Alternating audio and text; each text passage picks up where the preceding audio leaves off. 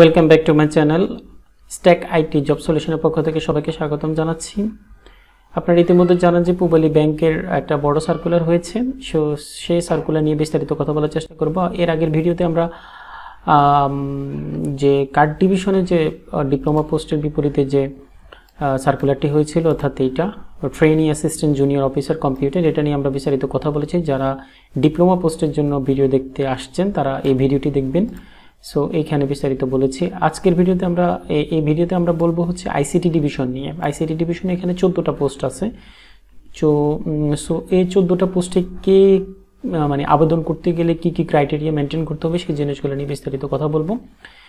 এই প্রত্যেকটা পোস্টের যে রেসপন্সিবিলিটি বা কোয়ালিফিকেশান আছে সেটা আপনারা পেয়ে যাবেন এইখানে, এই ওয়েবসাইটে আসলে pubalibangla.com ক্যারিয়ারে গেলে আপনারা পেয়ে যাবেন। এখানে পিডিএফটা পেয়ে যাবেন, এখানে পিডিএফটা ডাউনলোড করে আপনারা দেখতে পাবেন।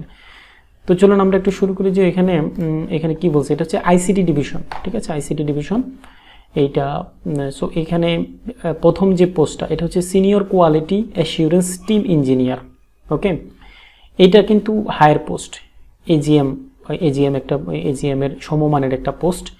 এখানে হচ্ছে একটা পোস্ট আছে। এখানে কারা আবেদন করতে পারবেন, এখানে রেসপন্সিবিলিটিটা লেখা আছে, এটা মেন বিষয় না।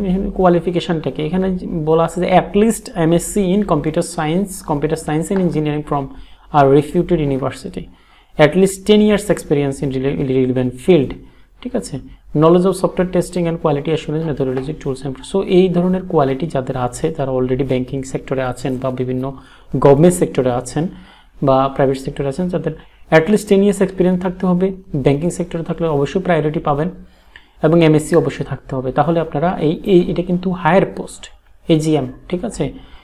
সো এজিএম সমমানের senior quality assurance team engineer, এখানে একটা পোস্ট। এরপর হচ্ছে অ্যাসিস্ট্যান্ট ডাটাবেস অ্যাডমিনিস্ট্রেটর, এইটা হচ্ছে সিনিয়র অফিসার সমমানের একটা পদ। এখানে দেখেন, এখানে হচ্ছে ভ্যাকেন্সি হচ্ছে 2টা পোস্ট আছে। এখানে রেসপন্সিবিলিটি লেখা আছে, এটা পড়ে নেবেন। এখানে কোয়ালিফিকেশন হচ্ছে at least B.Sc in computer science and engineering, ঠিক আছে। 2টা কিন্তু ডিপার্টমেন্ট, একটা হচ্ছে কম্পিউটার সায়েন্স অথবা কম্পিউটার সায়েন্স অ্যান্ড ইঞ্জিনিয়ারিং। তো এখানে 5 বছরের এক্সপিরিয়েন্স লাগবে, ঠিক আছে, এবং সার্টিফিকেশন ইন ওসিফি, হ্যাঁ, ওরাকলের যে ভেন্ডর সার্টিফিকেশনটা আছে ওসিফি, ওরাকল সার্টিফাইড প্রফেশনাল, এটা কিন্তু লাগবে, ম্যান্ডেটরি এটা। সো এটা না থাকলে কিন্তু আপনি করতে পারবেন না। সো এখন যাদের নেই তারা যদি ভাইবার আগে যদি ম্যানেজ করে নিতে পারেন, that's okay. And 5 years experience তো লাগবেই, ঠিক আছে। এবং B.Sc যাদের আছে এবং ওসিপি যদি ম্যানেজ করতে পারেন ওই ভাইবার আগে, তাহলে আবেদন করতে পারেন। এবং 5 years এক্সপিরিয়েন্স অবশ্যই লাগবে, ঠিক আছে। ওকে, তাহলে সিস্টেম ইঞ্জিনিয়ার, এখানে সিনিয়র অফিসার সিস্টেম ইঞ্জিনিয়ার, এটা হচ্ছে সিনিয়র অফিসার র্যাঙ্কে সিস্টেম ইঞ্জিনিয়ার। এটা এখানেও ভ্যাকেন্সি হচ্ছে 2টা। এখানে আবেদন করতে কোয়ালিফিকেশন লাগবে at least B.Sc in computer science and engineering from a রিপিউটেড university.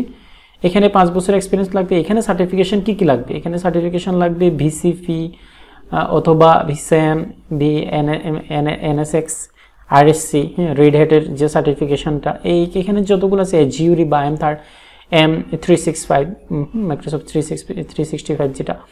So এইগুলোর মধ্যে যে কোনো একটা থাকলে হবে, RSC অর্থাৎ রেড হ্যাট সার্টিফিকেটটা থাকলে হবে। ওই system related experience in the mandatory, ঠিক আছে। এখান থেকে একটা সার্টিফিকেশন নেবেন, নিয়ে যদি 5 বছর এক্সপিরিয়েন্স থাকে এবং B.Sc যদি করা থাকে তাহলে অবশ্যই এখানে অ্যাপ্লিকেশন করতে পারবেন। কোনো ডিপ্লোমা এখানে অ্যাপ্লিকেশন করতে পারবেন না। এরপরে পোস্ট হচ্ছে software testing and quality assurance engineer, এটাও হচ্ছে সিনিয়র অফিসার র্যাঙ্কের। এখানে হচ্ছে নাম্বার অফ ভ্যাকেন্সি হচ্ছে 6টা, ঠিক আছে। নাম্বার অফ ভ্যাকেন্সি হচ্ছে 6টা। এখানে কারা আবেদন করতে পারবেন, এখানে আবেদন করতে পারবেন হচ্ছে যারা B.Sc করছেন কম্পিউটার সায়েন্স অ্যান্ড ইঞ্জিনিয়ারিংয়ে, 5 বছরের এক্সপিরিয়েন্স লাগবে। Knowledge of software testing and quality assurance methodology, B willing to help teammate, এটা মনে করেন সবারই আছে। এখানে কিন্তু কোনো দেখেন সার্টিফিকেশনের কথা কিন্তু বলা নাই, সো নো সার্টিফিকেশন, এখানে কোনো সার্টিফিকেশনের দরকার নেই, জাস্ট 5 years এক্সপিরিয়েন্স হলে হবে। এরপর হচ্ছে নেটওয়ার্ক ইঞ্জিনিয়ার, এটা হচ্ছে অফিসার র্যাঙ্কের, এটা কিন্তু সিনিয়র অফিসার, এটা অফিসার র্যাঙ্কের। এখানে ভ্যাকেন্সি হচ্ছে 2টা। এখানে দেখেন, এখানে অ্যাটলিস্ট B.Sc লাগবে কম্পিউটার সায়েন্স অ্যান্ড ইঞ্জিনিয়ারিংয়ে এবং 3 বছরের এক্সপিরিয়েন্স লাগবে, ঠিক আছে। আগের যে সিনিয়র অফিসার র্যাঙ্কের যেগুলো ছিল এখানে ছিল 5 বছর এক্সপিরিয়েন্স, বাট এখানে হচ্ছে 3 বছর এক্সপিরিয়েন্স। এবং এখানে কিন্তু সার্টিফিকেশন লাগবে, যেহেতু এটার পোস্টের নামটা একটু দেখেন network engineer. So network related of course certification চাইছে তারা, সার্টিফিকেশন ইন CCNA, CCNP এবং CEH সার্টিফাইড ইথিক্যাল হ্যাকারের যে with network and system related skill is mandatory, ঠিক আছে। Certification, okay. Assistant database administrator in the rank of officer, এটা officer র্যাঙ্কের assistant database administrator. এখানে কি কি চাইছে দেখি, কোয়ালিফিকেশান চাইছে B.Sc থাকতে হবে কম্পিউটার সায়েন্স অ্যান্ড ইঞ্জিনিয়ারিংয়ে, এখানে 3 বছর এক্সপিরিয়েন্স লাগবে। এখানে আপনি সার্টিফিকেশনে মানে ট্রেনিং অথবা সার্টিফিকেশন দুটোর একটা হলে হবে, ট্রেনিং অথবা certification in OCP, Oracle certified professional. ওসিপিতে যদি আপনার সার্টিফিকেশন নাই বাট আপনার ট্রেনিং আছে, সেটা সার্টিফিকেটটা যদি আপনি জমা দিতে পারেন ট্রেনিংয়ের, তাহলে হবে এই পোস্টে, ঠিক আছে। এটা হচ্ছে অ্যাসিস্ট্যান্ট ডাটাবেজ অ্যাডমিনিস্ট্রেটর, ওকে। সো দেন সিস্টেম ইঞ্জিনিয়ার, তো আমরা বললাম সিস্টেম ইঞ্জিনিয়ার, এটা আমরা বলছি already.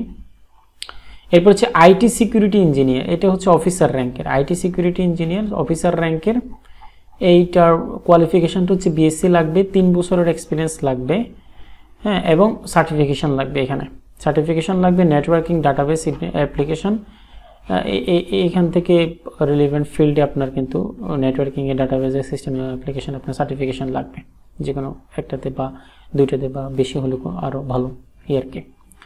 Software testing and quality assurance engineer, SQ engineer in the rank of officer, officer র্যাঙ্কের এখানে পোস্ট আছে 60টা। এখানে দেখি তো কোয়ালিফিকেশানটা কি আছে, কোয়ালিফিকেশান হচ্ছে B.Sc in computer science and engineering, 3 বছরের এক্সপিরিয়েন্স লাগবে। আর বাকিগুলা মোটামুটি মানে সবারই থাকার কথা, ঠিক আছে, ধরে নেবেন আছে।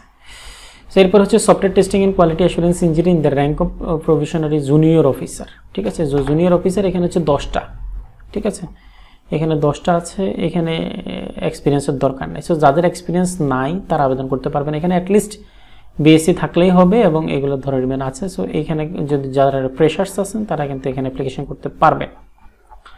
এরপরে আছে হচ্ছে software support engineer in the rank of provisionary junior officer. I think এখানে 6টা পোস্ট আছে, এখানে কোনো এক্সপিরিয়েন্সের প্রয়োজন নেই। সো অ্যাটলিস্ট B.Sc থাকলেই হবে, বাদ বাকিগুলো ধরে নেন আছে, knowledge of software support and process আছে। So system support engineer trainee assistant junior officer, এখানে হচ্ছে 4টা পোস্ট আছে। এখানেও মেবি এখানে সার্টিফিকেশন লাগবে। 4 year diploma in computer technology, এখানে ডিপ্লোমা যারা আছেন তারা আবেদন করতে পারবেন। এটা ডিপ্লোমার জন্য পোস্ট, কিন্তু আপনার সার্টিফিকেশন থাকতে হবে, ডিপ্লোমা প্লাস সার্টিফিকেশন থাকতে হবে। BCP, SAN, NSS অথবা রেড হ্যাটে আপনার সার্টিফিকেশন থাকতে হবে, প্লাস আপনার যদি ডিপ্লোমা থাকে আপনি পোস্টে আবেদন করতে পারবেন। এরপর হচ্ছে নেটওয়ার্ক সাপোর্ট ইঞ্জিনিয়ার, এটা হচ্ছে ট্রেনি অ্যাসিস্ট্যান্ট জুনিয়র অফিসার, এখানে 4টা পোস্ট আছে। এখানে 4 ইয়ারের ডিপ্লোমা এবং সার্টিফিকেশন লাগবে আপনার নেটওয়ার্ক রিলেটেড সিকিউরিটি প্রোডাক্ট, হ্যাঁ, এরকম CCNA, CCNP এরকম কিছু সার্টিফিকেশন লাগবে। এরপর হচ্ছে hardware engineer for head office, regional office, branch support in the rank of training assistant junior officer, এখানে 20টা পোস্ট আছে। এখানে কোয়ালিফিকেশনটা হচ্ছে 4 years diploma in computer technology, computer science and technology from এখানে কিন্তু আপনার কোনো কিছুই লাগবে না, জাস্ট 4 ইয়ারের ডিপ্লোমা হলে হবে। এখানে কিন্তু B.Sc অ্যাপ্লিকেশন করতে পারবেন না, জাস্ট 4 ইয়ার্স ডিপ্লোমা লাগবে, ওকে। এখানে কিছু জেনারেল কন্ডিশনের কথা বলা আছে, ওই আগের মতো যে CGP আপনার 3rd ডিভিশন হইতে পারবে না, অর্থাৎ 2 থেকে 2.24 পর্যন্ত হইতে পারবে না। এখানে কিন্তু শর্ট লিস্টেড করবে, ঠিক আছে, শর্ট লিস্টেড করবে। সো হায়ার যারা CGP আছেন তারা একটু প্রায়োরিটি পান এই পুবালি ব্যাংকে, ঠিক আছে। সো এখানে কিছু এজ, কিছু ক্রাইটেরিয়া লেখা আছে, এগুলো একটু দেখবেন কাদের জন্য কী এরকম এজ আছে। স্যালারির কিছু জিনিস আছে এখানে, মানে প্রভিশনালি পিরিয়ডে আপনি কোন পোস্টের জন্য কত পাবেন সেটা এখানে লেখা আছে। প্রভিশনাল পিরিয়ড হচ্ছে 1 বছর, অর্থাৎ আপনার প্রভিশনাল পিরিয়ড 1 বছর পরে আপনার চাকরি স্থায়ী করা হবে। এই সময় আপনি সর্বসাকুল্যে একটা বেতন পাবেন, ঠিক আছে। সো যদি প্রভিশনারি জুনিয়র অফিসার হন সেক্ষেত্রে 30,000 টাকা পাবেন। And officer trainee assistant junior officer এই ক্ষেত্রে আপনি পাবেন হচ্ছে 26,000, ওকে। এ হচ্ছে, আর অ্যাপ্লিকেশন করার জন্য আপনাকে যেতে হবে এই লিঙ্কে, এবং এটা আপনি অ্যাপ্লিকেশন করতে হবে 3 নভেম্বর 2022 6টার মধ্যে। সো সবাই চেষ্টা করবেন যে আগে করার জন্য। আচ্ছা, এখন সবচেয়ে বড় যে কোশ্চেনটা হয় যেটা, যে আপনি একাধিক পোস্টে আবেদন করতে পারবেন কিনা। এখানে সুন্দর করে লেখা আছে 1 candidate can apply for 1 post only, অর্থাৎ আপনি কেবল একটা পোস্টে অ্যাপ্লাই করতে পারবেন। সো আপনি একাধিক পোস্টে অ্যাপ্লাই করতে পারবেন না, ওকে। সো তাহলে যদি এই বিষয়গুলো নিয়ে যদি আরও কোনো প্রশ্ন থাকে তাহলে অবশ্যই ভিডিওর কমেন্টে করতে পারেন।